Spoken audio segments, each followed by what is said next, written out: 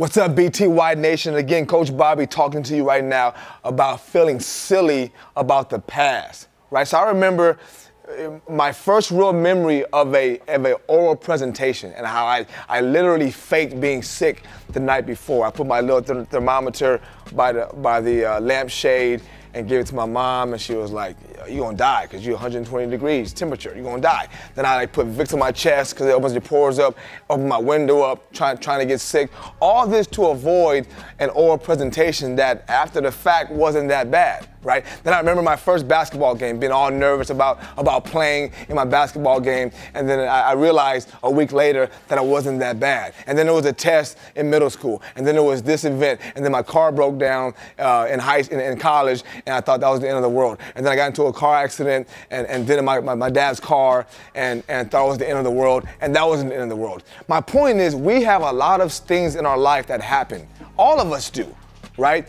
People pass away, we break things, we miss shots, game-winning shots, we fumble balls, we fail tests, and we get through all of that.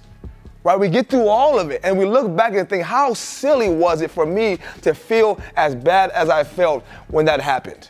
Right, so whatever you're going through now, I'm going through some stuff now. My car isn't working right. These videos aren't coming across perfectly, God forbid. I don't look the perfect essence of what a fitness guy should look like all the time. So I don't always feel right, and yet I get by, and yet I come through, and yet I end up feeling great at the end of all of it. Why? Because God's there, because the universe, and because we are powerful human beings. You're powerful. You have gotten through a lot of things to this point, right? So I promise you, whatever you're going through right now, you are gonna get through it, right? You're great. You have BTY all up inside of you.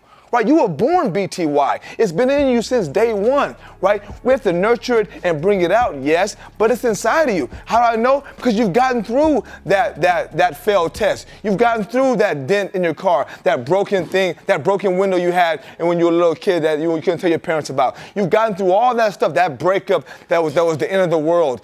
All those things that you had happen to you, you got through. And so right now, whatever you're going through, right, you're feeling discomfort, maybe depression, down, right? You can't get through this last hurdle that right now seems like it's the end of the world, but how silly are you gonna look back at it in a week from now, in a month from now, in a year from now? I promise you, it's gonna look pretty damn silly. I'm getting better than yesterday. I started off as a featherweight, made with the ethic of major pain. Damon Wayans with an ankle sprain. I'm getting better than yesterday. Got no excuses, I make a way. Whether I'm losing or gaining gains, I'm never losing, I'm gaining game. I'm getting better than yesterday. Told myself I never quit a game.